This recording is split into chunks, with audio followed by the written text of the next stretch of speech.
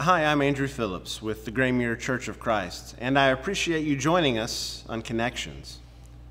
Life brings with it a great deal of frustration, doesn't it? I can only imagine the kind of frustration that you would be dealing with if you were the Apostle Paul and you had been imprisoned. The very thing you're wanting to do is travel around and to tell people about Jesus, and that's the one thing you can't do. You're limited. Yet even though he's facing this serious kind of grief and sorrow, he chooses to be joyful. And as we've looked through the book of Philippians, we've seen these terms, this language of joy and rejoicing that shows up.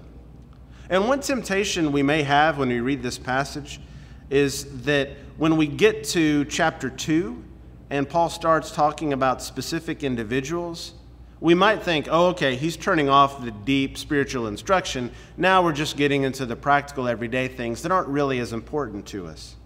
But what Paul has to say here about specific individuals named Timothy and Epaphroditus, is actually a continuation of the picture he's painting of biblical servanthood. In fact, it's like what a teacher will do when they're wanting their students to sit down and be quiet. They'll often say things like, I like the way so-and-so is sitting quietly. They're finding an example, and by holding up that example, they're encouraging everyone around them to do the same thing.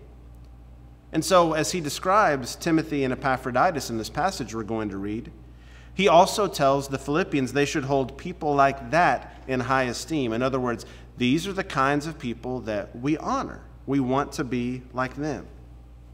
Think for just a moment about the kind of honor we hold for people today. Who is it that receives a place of honor in our society? When I was growing up, NBA basketball player Charles Barkley made the news when he came out with a commercial that said, I'm not a role model. Just because I dunk a basketball doesn't mean I should raise your kids. Well, that caused quite a stir because people were upset he wasn't taking his place as a role model more seriously. But I think he was also pointing out something telling. We tend to make celebrity athletes and movie stars into role models. I wonder sometimes if we really carefully think about the values of the people we hold up to emulate. We emulate the people we honor. There is a reason that boys playing football will try to carry themselves like famous NFL players. There's a reason we buy things that we see famous people wear. We tend to emulate the people we honor. I can remember years ago hearing a minister describe a well-known preacher from Ireland who was inspiring to him. He used to listen to this preacher's sermons all the times until his wife finally told him he had to stop because he was picking up a little bit of his accent in his preaching. Again, that shouldn't surprise us. We tend to emulate the people we honor. And so Paul tells the Philippians that when Epaphroditus comes home, they should honor people like him.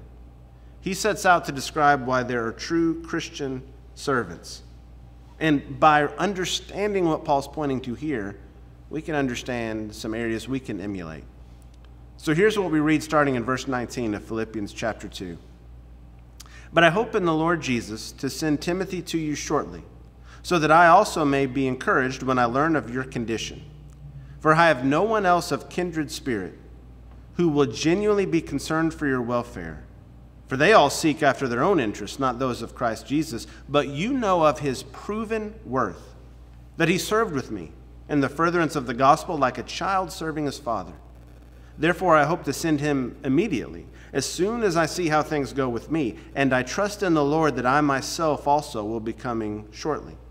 But I thought it necessary to send you Epaphroditus, my brother and fellow worker and fellow soldier, who is your messenger and minister to my need, because he was longing for you all and was distressed, because you had heard that he was sick. What do we see in the lives of these real people that Paul's talking about here? First of all, we see sincere care. Timothy truly cares about Christians in Philippi, and Paul contrasts that concern with the concern of others. We know the importance of sincere emotion. This genuine concern is sincere. Our more modern term for sincerity actually comes from a Latin term, without wax. There was an older practice for merchants to use wax to try to hide defects or cracks in pottery.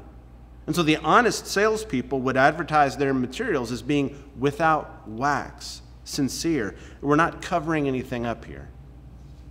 We've all had conversations with people who have given us messages with a little bit of wax. They might have claimed that they cared about something, but we could tell that that concern wasn't really genuine, wasn't really sincere. There's a word we typically use to describe people who say they care about something when they really don't. That word is hypocrite. Jesus uses that terminology as well. Epaphroditus truly cared about Christians in Philippi, and like Paul, Epaphroditus longed to see the people in the church there. It seems that he was an emissary from Philippi who would have wanted to see the people he loved, and as was the case with Timothy, this love was genuine. He was distressed because they had heard he was sick. And the word distress used here isn't just a little bit concerned. It's the same kind of terminology you get when you read about Jesus in the garden being distressed. In other words, he's seriously focused on these people. He had been dispatched to Paul with the gift and apparently had become ill. So maybe someone who's with him had told the church at Philippi. Maybe they received word. He genuinely cared about their condition. Does my care for people extend beneath the surface? Am I cultivating a heart that really cares for who people are? Am I praying to have that kind of heart? Am I looking for ways to develop that kind of heart? We see sincere care, but we also see selfless service here. Timothy cared more about Christ than himself. Now, we see evidence of that in the way he chooses to go with Paul in the book of Acts. Since his father is not Jewish, he chooses to be circumcised so he can more effectively reach Jews that he's trying to teach about Christ. Epaphroditus cared more about serving than his own life. He was seriously ill, but putting his own concerns second to getting help to Paul. A few years ago, a psychologist named Lawrence Slater wrote a magazine article entitled "The Trouble with Self-Esteem," and it raised some eyebrows. It raised eyebrows because she cited 3 different studies that all indicated that low self-esteem is not as big a problem in society today as high self-esteem. She stated people with high self-esteem pose a greater threat to those around them than people with low self-esteem.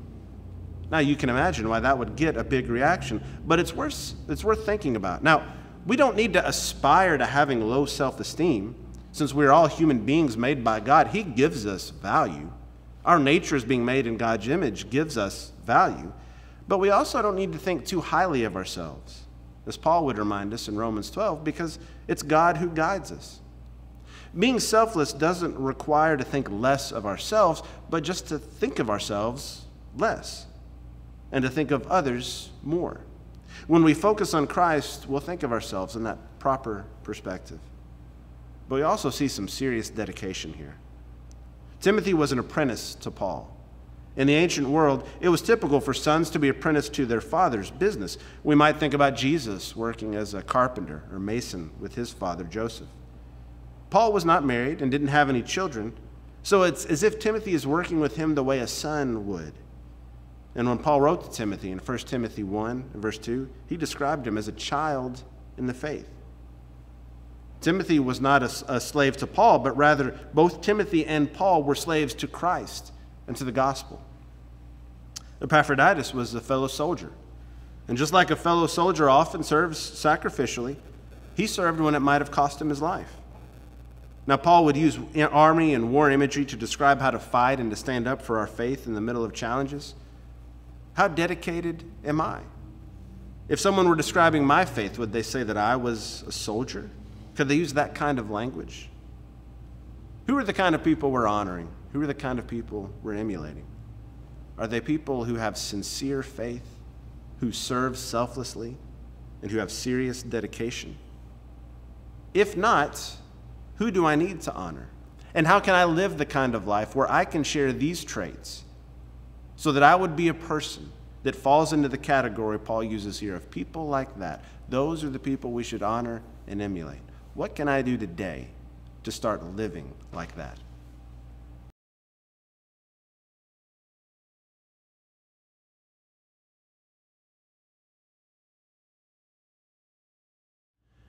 In the place I exercise in town, there is a large sign on one wall, and it says, "No judgment." Now, part of that I really like. I mean, when I'm there exercising, I certainly don't want people watching and judging me. And it's a pretty popular statement in our culture today, no judgment. I've even noticed that spell check allows you to spell judgment with the E or without the E. So there isn't even any judgment being made about the way you spell the word judgment. But a byproduct of that kind of philosophy is the idea that all judgment of any kind is bad or wrong, in a sense that it's almost wrong to make any judgment call ever. Now, there are definitely times we need to refrain from judgment. Jesus describes this in the Sermon on the Mount. We are not the judge and jury on what other people do. It's always important to remember that. We live in a world where passing judgment has never been easier. I can see something and make a snap judgment. I can read something and make a passing judgment. When someone says something to us that might be embarrassing or out of step with the times, to say that we're going to respond to that with a quick post or a quick tweet judging what they say, it's easy to pass judgment. But as we think about the elements of our faith that help us deal with the world around us, the concept of judgment is an important one. And it might not be popular today. We might even be ashamed that we believe in a God that will judge us, but it's what we read in Scripture. And understanding it will help us handle some of the challenges we're living with today. See, judgment means some specific things. Judgment means that actions matter. We need to reflect on the role that we play in judgment. So Jesus would say in the Sermon on the Mount in Matthew 7, "Enter through the narrow gate. For the gate is wide and the way is broad that leads to destruction, and there are many who enter through it. For the gate is small and the way is narrow that leads to life, and there are few who find it."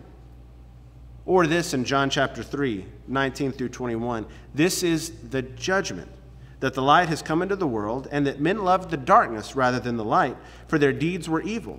For everyone who does evil hates the light, and does not come to the light for fear that his deeds will be exposed. But he who practices the truth comes to the light, so that his deeds may be manifested as having been wrought in God." There's a strong connection between the choices we make and the price we pay for those choices. When we choose a life without God, He honors our choice. For instance, in Romans 1, Paul describes the way many who have suppressed the truth of God have chosen to exchange the glory of the incorruptible God for idol worship. And 3 different times over the next few verses, we hear the phrase, "God gave them over." In other words, when they chose to exchange the truth of God for something else, God allowed them to reap the consequences of their actions. Judgment means that our actions matter. And judgment also means that sin matters. We often think we want a world without judgment. We can imagine a world without judgment as a largely positive thing. In our minds, we assume that a lack of judgment means everything is okay. But in reality, we don't want a world without judgment. Take a moment to imagine some of the most horrific crimes you can picture. In a world without judgment, those things don't matter. There's no consequence for them. In a world without judgment, nothing matters, and no one ever has to pay for their actions. Not too long ago, I had the experience of walking with my son and several others from his class through the Holocaust Museum in Washington, D.C. Even though I had read a lot about the Holocaust before I first visited there several years ago, I can remember the shock of being face to face with pictures of the atrocities that had taken place. You know, many of the other museums that are in Washington, D.C., the other Smithsonian museums, you can kind of duck in and out. You might run to go see a specific exhibit, or you might go in to see one specific thing and only spend a few minutes there. But it's hard to do that in a museum that shares the brutal realities of the Holocaust. In fact, it's important not to just go in and out, but to experience everything. To see the loss of life and to hear recorded stories of people who survived. It was powerful. It was meaningful. It wasn't pleasant to walk through those things, but it was important. The reason it was important is because everyone who walked through there, and there were a wide variety of people from a wide variety of backgrounds, as we walked through, we all intuitively know that these kinds of actions were wrong that it mattered when those things took place, when people's lives were taken so dramatically, were ruined so drastically. That seems to matter. If I live in a world without judgment, I'm wanting to live in a world where none of those actions matter. But judgment means that sin matters. And if sin matters, then that means our lives are significant. It's interesting to see what Bertrand Russell, an atheist philosopher, used to say. I do not myself feel that any person who is really profoundly humane can believe in everlasting punishment. In fact, the Pew Research Center a few years ago surveyed various generations, and 92% of those surveyed who were born between 1928 and 1964 believed about God that not only God existed, but that as a consequence hell would exist. But only 80% of those born between 90 and 96 believed in God. But only 55 to 59% of every generation believes in hell. More believe in heaven than believe in hell. And that's one reason why the term gets used in a profane way, making light of something that people struggle to imagine. But we need a God for whom sin matters. Would you want to worship a God for whom murder didn't matter? For whom rape wasn't a matter of judgment? Is that a God we would want to worship? It's interesting to see what Paul would write to the church in Corinth about the foolishness of God being wiser than men's wisdom. If God was no wiser than me, then he would not be a God worth serving. God knows all. And judgment is important for us to establish the fact that sin matters. Judgment also means that salvation matters. The reality of judgment gives us urgency, and understanding it helps to see how important it is for us to take action. The reality of judgment gives me also appreciation. Yes, we need to understand that judgment requires a price to be paid, but I can't understand the full extent of the love of God until I understand the depth of the price that was paid for me. The more I understand sin and its drastic and difficult effects, the more I appreciate salvation. In fact, if I don't think that sin will lead to eternal punishment, I will never appreciate the depths of what God has done. Salvation is described in several ways in Scripture, and one of the aspects to remember is that God has not only told us that a price needs to be paid, but he's provided the way for that price to be paid. Now, it wasn't uncommon for people in the ancient world to think about a god or gods wanting something from them to pay a price. What sets the God of Scripture, the true God, apart is that he is willing to pay that price. In the last few years, one of the most popular TV shows of all time has been Downton Abbey. And one of the things you notice about that show is its incredible attention to historical detail. The customs, the manners, the architecture of the time is the result of careful scholarly research. One of the things you notice, though, is that when a family is gathered for a meal, you never see that meal begin with a prayer, although that would have been custom for aristocratic families at the time.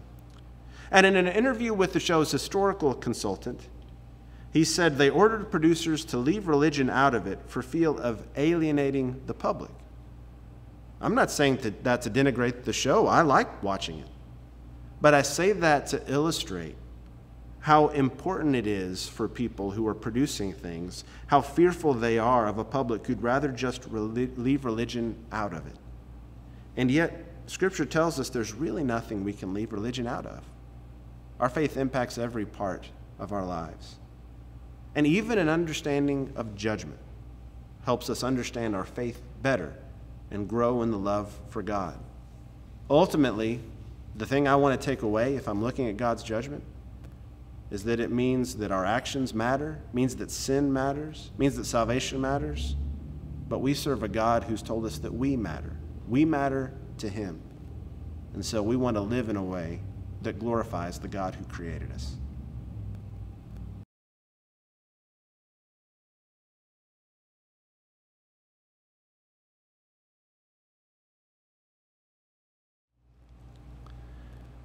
My grandfather was a storyteller, and we always enjoyed sitting around and hearing him tell stories, even if we'd heard them before. And as he was telling a story, sometimes he would say the word listen. He would say, well, now listen to this. Or, now let me tell you about something that happened. And you knew just by his tone of voice that he was getting started on a story. But there were other times that he might use that same word, listen.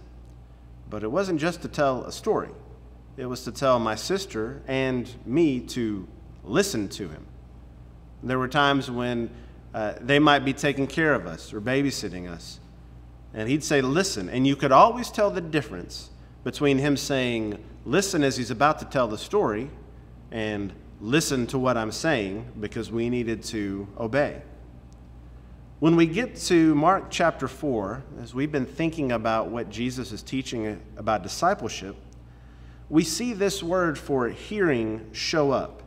It shows up at the beginning of the parable about listen to what I'm saying, and then at the end of the parable, he who has ears to hear, let him hear. And it's interesting that Jesus could compare his mission to Isaiah's when he's talking about parables, because think about the time that the prophet Isaiah would call, time and time again, people to hear the word of the Lord. In Isaiah 1 and verse 10, hear the word of the Lord. Isaiah 32 verse 9, rise up and hear my voice, give ear to my word. Isaiah 55 verse 3, incline your ear and come to me, listen that you may live. But this, of course, is about more than listening. The parables aren't just about listening. They typically call for a listener to do something. They're not just fables or stories. They have an edge to them. They call on you to think carefully and act. This would push some people away and draw others closer to God. This parable is a specific one that is almost the key to understanding all parables.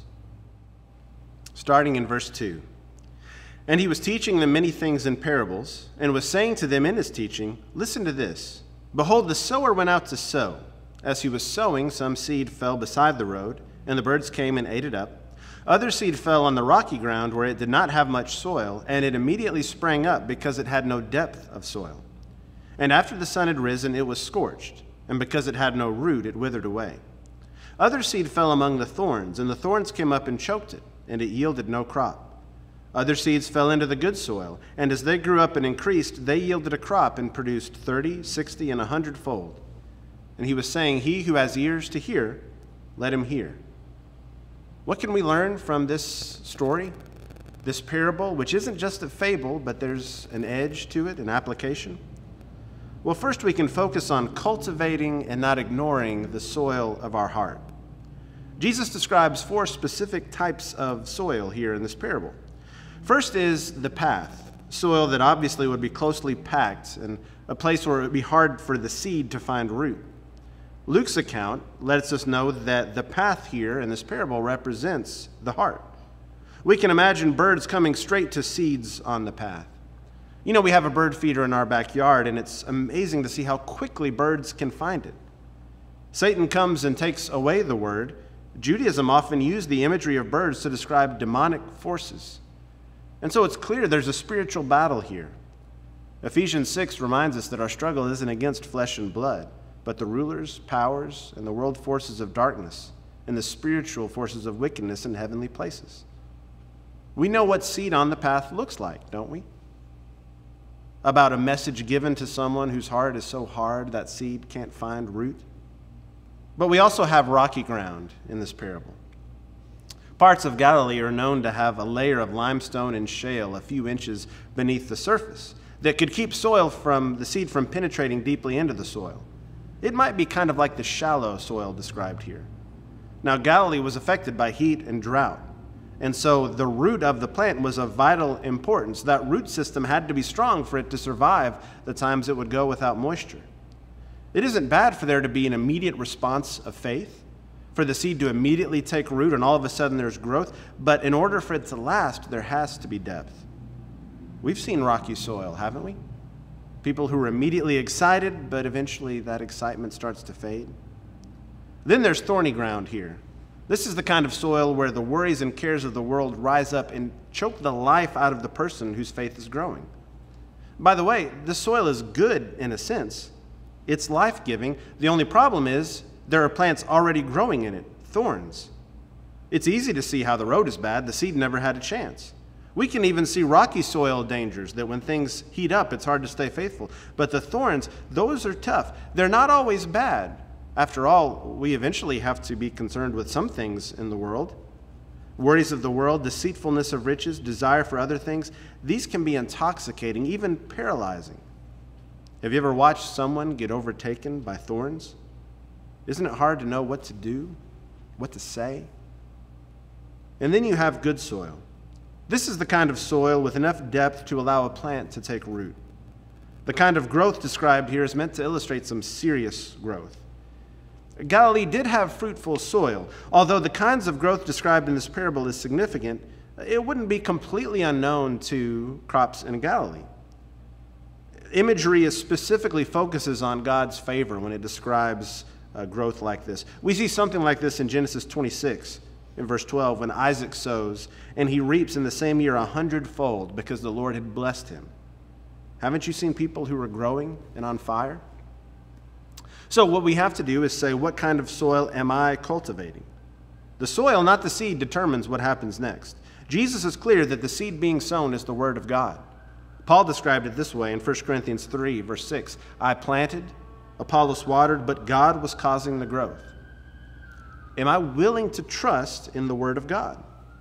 You know, we sometimes feel the pressure to soften up the edges or make it more presentable, but it's not necessary. This is not a human invention. It's the soil, not the seed, that determines its growth. But we can also start to focus on sowing, not judging the hearts of others.